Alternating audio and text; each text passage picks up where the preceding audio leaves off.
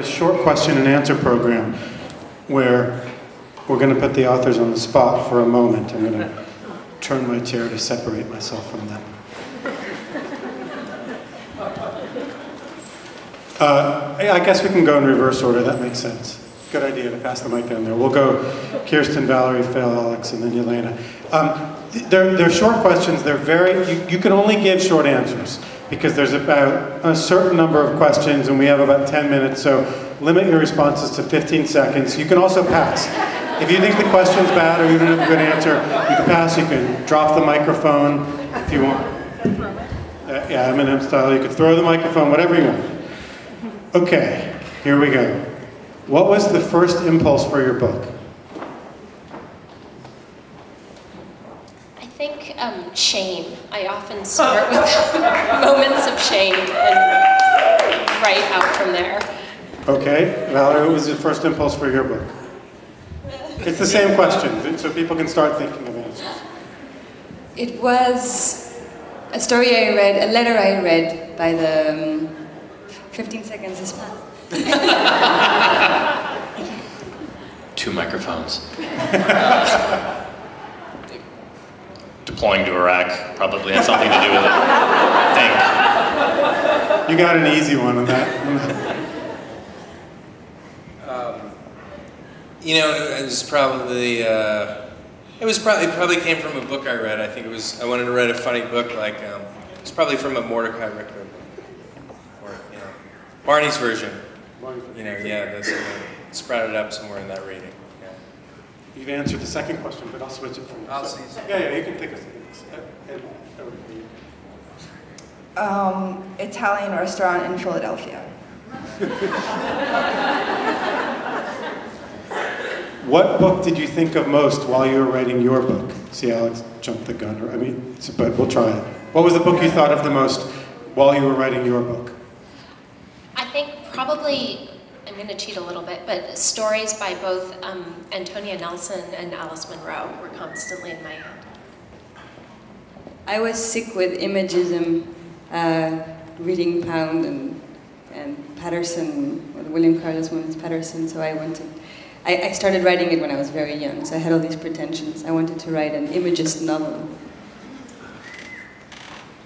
Varied by story, but probably Shusaku Endo's Silence. Also Georges Bernanos' Diary of a Country Priest.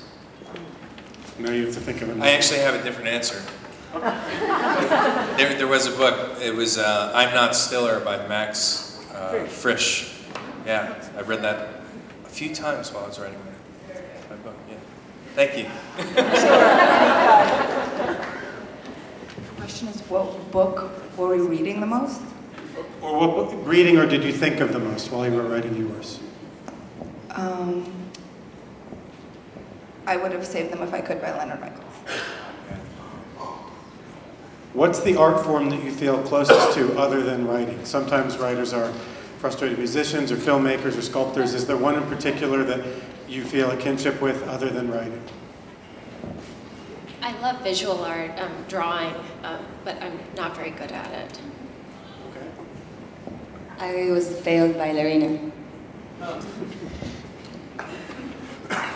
Yeah, visual arts, painting, also a lot of photography like Ashley Gilbertson, Doug Mills.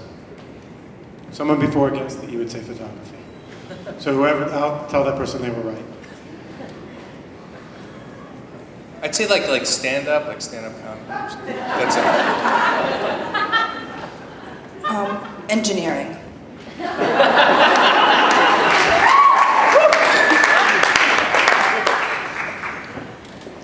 If you weren't writing, what do you think you'd be doing? Let's say that you had not been recognized by the National Book Foundation, and like Alex said, it was at a moment when he thought, what am I doing? Let's say the moment of what am I doing extends. What is the other thing that you end up doing? I think I'd be a biologist, but I feel like it's too late.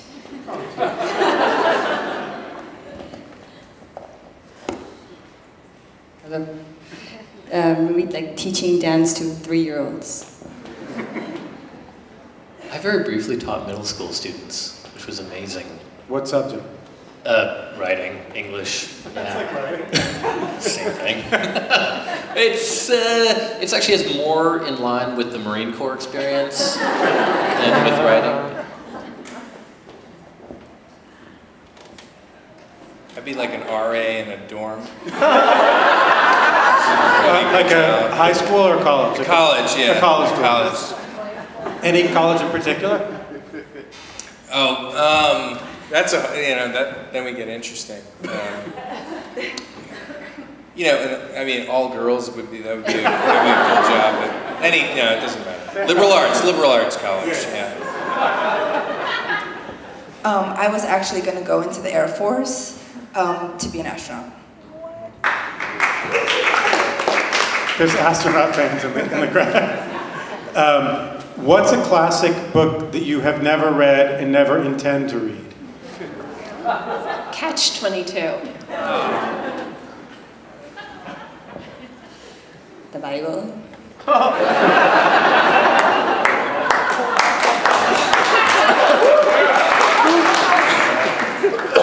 Finnegan's Wake. That's what I was going to say. I was going to say Finnegan's Wake, but...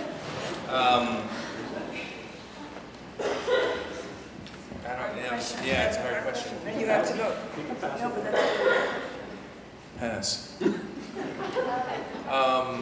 I don't know. I'm still, actually, yeah. Well, I've never finished Ulysses, so I'd like to read it, but I don't know if I'll have time. This is really embarrassing. Don Quixote. I know. I did it. I know. I'm just not going to read it. You can't read every book. You can't, in fairness. I'll probably start it tomorrow. Well, that's the next question. What's a classic that you haven't read but are going to start reading tomorrow? One that you intend to read. It's on your list, it's on the table. You're definitely going to get to it. You just haven't gotten to it yet. No problem with it, just haven't made the time yet. War and Peace. Oh my goodness. One of the Saffron Forward. No. One of the many Jonathan books. Jeez. 1066.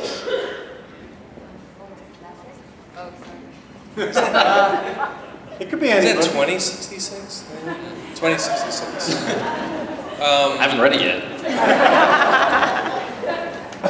I think like Anna Karenina. I really want to read. I'm going to stick with my answer. Don Quixote. So it's both a book that you're never going to read and a book that you are going to read? All right. Where did you write most of your book? And this, you can interpret this either as the city or the actual piece of furniture, however you want to answer it. Where did you write most of the book? You could describe the desk, you could say where the city was where you wrote most of it, or you could answer it however you like. Oh, many, many desks in many cities. It's written over the course of a lot of moves. Yeah, me too. And for a while, since I was pregnant, from that very horrible state of sort of bovine stupidity that pregnancy produces. I mean, in New York, I bike around the city, ride someplace, get restless, and then bike someplace else and think through the problems I was having while I was biking. Well, you ride on your bike? I remember I wrote in two places. I wrote a lot of it in the Housing Works bookstore on Quade Street. Like 10 to 1 in grad school. I did that, and then I wrote in the MIT library when I lived in Cambridge. Good spots. I mean, I have no good answer. It's just, in the most boring place at home. It's not that boring. No, it's totally boring and sad. I know that authors don't like thinking in terms of single word themes, particularly for their own work, but I'm going to ask you just to do it. This is where people pass most often, but if you're asked by someone on a stage to come up with a single word theme for this book, what would it be? Gosh, I was really banking on being last for this section. All right, we can reverse it. That's fair. You've been first every time. Single word theme for the book. single word thing, Akhtiorskaya. For my book? Yeah, for your book. Patsy. Iraq. It's all really easy for me. Sex, of course. I think longing. Okay, and the last question is without looking, and then we're gonna take a couple questions from the audience. We have time for 2 or 3, so start thinking of them. Without looking, we'll go this direction again. Do you know the last word of your book? Exit.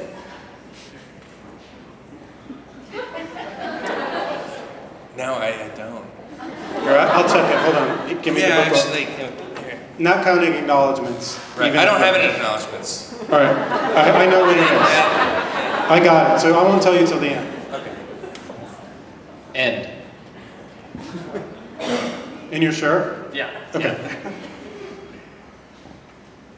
Found? Found? You're pretty sure? We can check it after. I'm so glad I'm last. How? How? All right, well, Alex is the only one. No, check, everybody check to make sure you were right. Alex, yours is, you want to say what it is? Oh yeah, it's name. Name. It's a good, strong word, name. So, all right, so everybody's checking. You were correct?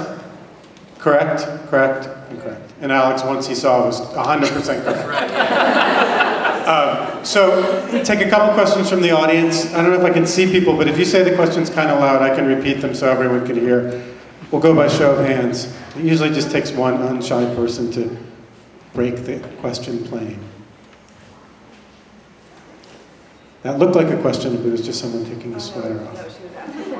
Oh, is that a... I know, I saw, but now she singled you out. So just, you could ask a question if you want. If we have no questions, people can just go back to drinking and hanging out. That's not necessarily a problem. But I'm just saying, if there are questions for these 5 authors about process or product or anything. Oh, there is? I can't see. Okay, yeah, that question over there.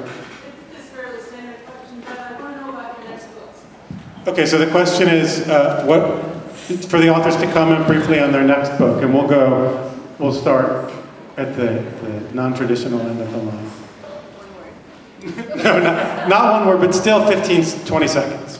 My next book is a novel about a family in northern New Mexico. Mine is probably about a trip that a family takes towards northern New Mexico. Really? Now I need to write about northern New Mexico. Yeah, working on a novel. We'll see what happens. I'm not going to tell you anymore. I'm writing a book about a few years in the life of Norman Mailer. So.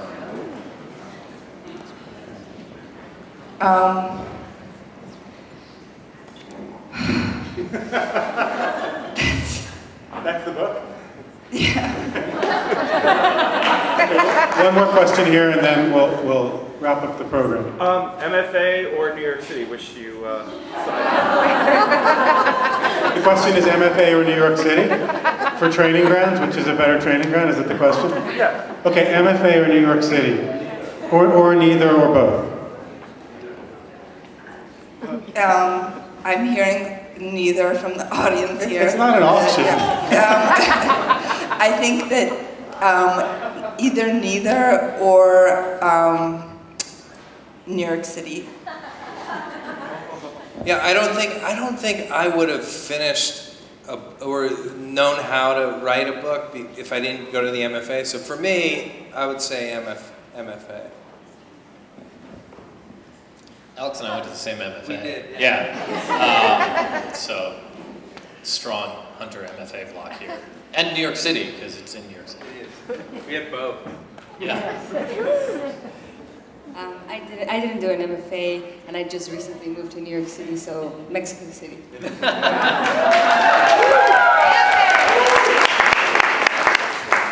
I learned so much in my MFA, but I find New York City really exciting. Would you say that it's like being in a movie? Exactly. So I think one more question, and then you want to come up with... Okay, one more question, and then we'll be given permission to do one more question, then we'll wrap up. No? All right, you want to just come up and close this up? Thank you, everyone. Thank you for all those national book award finalists who made these selections. Thanks to all you guys. Thank you, Ben Greenman. Thank you, Questlove, wherever you are.